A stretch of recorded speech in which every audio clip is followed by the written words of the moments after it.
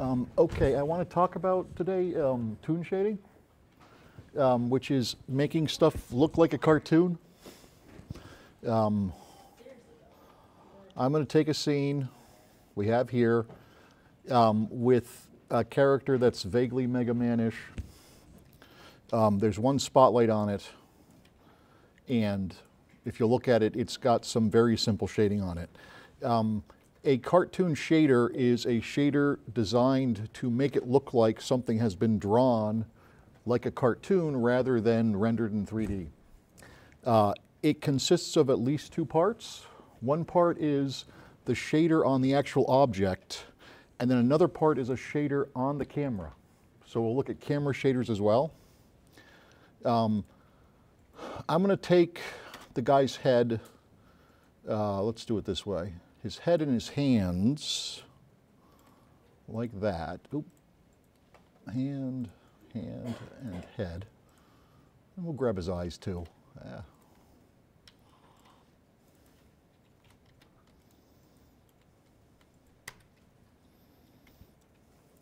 Good. And let me just get that other eye. Yeah, we'll use that as well. And I'm going to, I doubt it's over under my materials. Oh no, it is. I'm going to put this thing called Toon Paint on it. I'm going to pull a render region before I do. So we're looking at that. I might want to move my light too so we get a better view of him. Let me just look through the spotlight and we'll put more direct light on him. Good. Now, material, Toon Paint. Those went, his head didn't go. Why didn't his head go? Let's find out. Probably I didn't have it selected, I bet. No, I got him selected. Let's pick his head and we'll take a look down here in the render tree what's going on with his head. Oh, that's why. I have to take this out of the way. Good. And now, let's Toon Paint his head. I'll go under Material. I'm going to go to Toon Paint. Okay. So, right away you can see what it does. If you think of cartoons, there's a highlight area and there's a shadow area. And if I move my light, watch what happens. It changes where those areas are being drawn. See that? I have to do his eyes too now that I think about it. Let me go in here and I'm going to pick those eyes. Eye and eye. And let me put that, I'm going to just drop the shader right back on it again. Toon Paint. Good. Now, let's look at the shader. Ambience is if there's a shadow color involved. This should make it a little darker. Maybe way darker. And perhaps I want to put another spotlight on him. We'll decide that. Let's try it like that. We'll turn a little bit this way. Good, that's sort of spooky looking. My basic color, let's say he's going to be blue. Like that. Highlights. If he has a specular highlight, let me turn on glossy. Yes, that gives me 3 levels rather than 2 levels where it changes. And I can decide what I want that glossy to be. Let's make it a glossy blue. Let's make it, you know what, let's go back here maybe. Yeah, we'll back it up that way to make it slightly blue tinged like that. Yes, I like that. Oh, let me open that shader again. I'm on his head. I'm going to reload this down here. 2 objects selected. I'm going to go on his head, reload that. This is my Toon Paint shader. Let me pick his eyes separately. Eye and eye. Good. And I'll back out here. I'm going to open this up. Rim light. Will rim light do anything for me? Let's see. Yes, it will. It creates something that looks like it's coming in from the sides there. See that? Now, that is the thing that makes it look like it's colored. as if you were drawing it. It's not the thing that makes it look like you drew it with a pen. That's a separate shader that's involved with this shader. I have to take my camera. Let me go over here. I'm going to go back to a top view. And I'm going to hit a 8 key and find my camera. Camera. There's my camera. Nope, here's my camera actually. And I'm going to load it down here in the render tree. That's my camera. If I double click this, there's a place I can put the shaders. If I go add, I don't think it has the choice here, which is kind of annoying. So I have to pull it out from over here. If I look over here, I can do a search on this. I want to say Toon, actually. Toon Ink Lens. I'm going to take this shader here and I'm going to pipe this into the camera shader and watch what happens.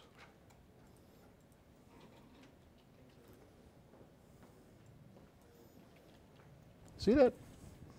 It's like that little outline you see on Bugs Bunny and all those folks like that. You notice it takes longer to render because it's a fairly involved shader. If I open it up, it has a lot of choices in it.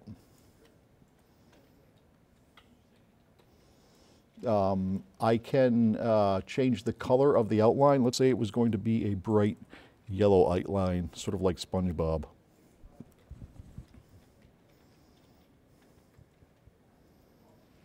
I can do that. What else do we got here? Taper changes it so it looks like it's drawn, like with a pen and a thickening edge. It's maybe a little bit too much taper for my tastes. Try something like that.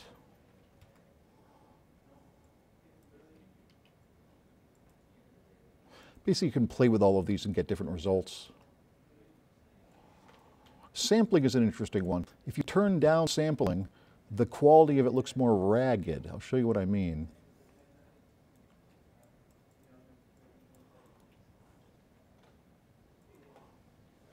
Do you see how it gets some roughness? And if I go in on it, you'll see that even more so.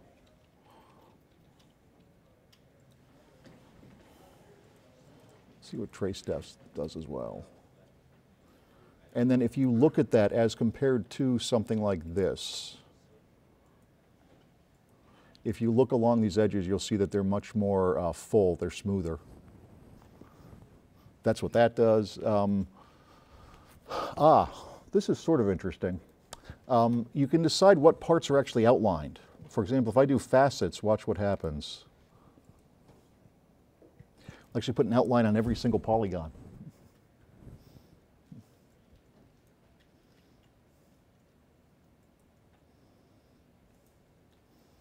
Which is sort of strange looking, but might be interesting sometimes. I wonder what merge coplanar does. If they're on the same plane, it won't draw on them, which means the head should still have lots of them.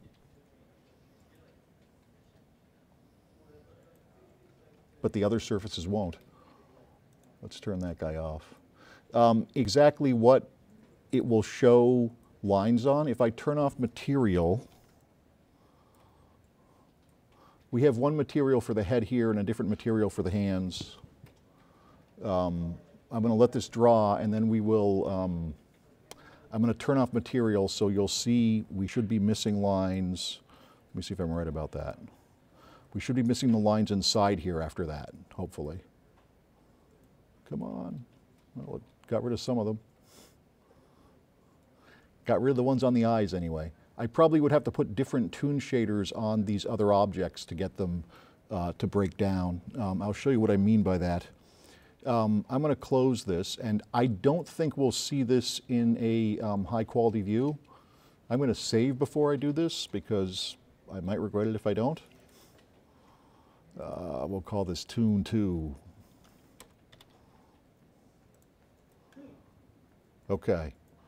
Now I'm going to go to high quality. I don't think it's going to work. It's trying.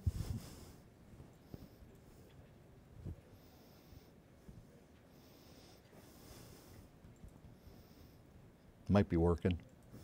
Oh, doesn't work. That's good. I expected that. And actually, it's having some meta SL problem. That's fine. I can still see it over here without any big issue, as you can see. Now, I want to make that shader, I'm going to go back to Toon Ink Lens here.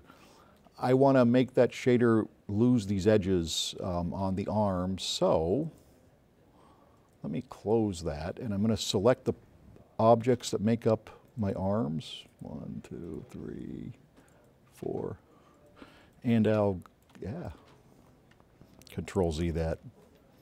And I will get the other arm. Okay. And I'm going to put a new toon shader on them. So let me pull a render region.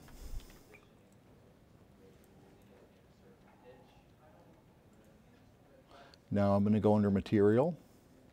I'm going to go under Toon Host or Toon Paint. Actually, I'm going to pick Toon Paint and Host. And that should mean there's a new shader on these guys. It's going to try to render it. They should be gray. Good. That's a start. I still have that outline, but we'll worry about that outline momentarily. Let me give them a better color.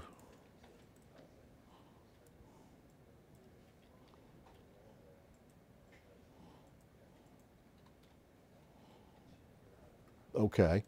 I can go back to my Toon, you know, let's turn on its ambience. And actually, I'll turn on the highlights too.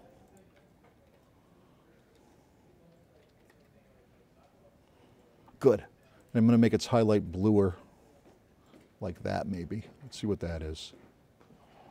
Oh, yes. Do you have a pencil? Yeah, I sort of like that. Okay. Seams. Let's see what seams are doing. Host blend objects.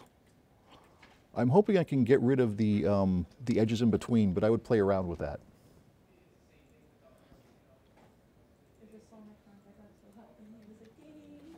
And if I want to modify the outline, I have to do that through the lens.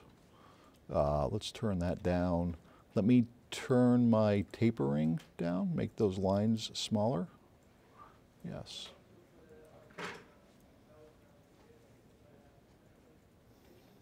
And that's a rough way of doing that. Okay, if you're interested in trying it, pick an object, stick it on, and then if you want to get the outlines, you attach this other shader to the camera lens. And that should be enough to get you going on toon shading.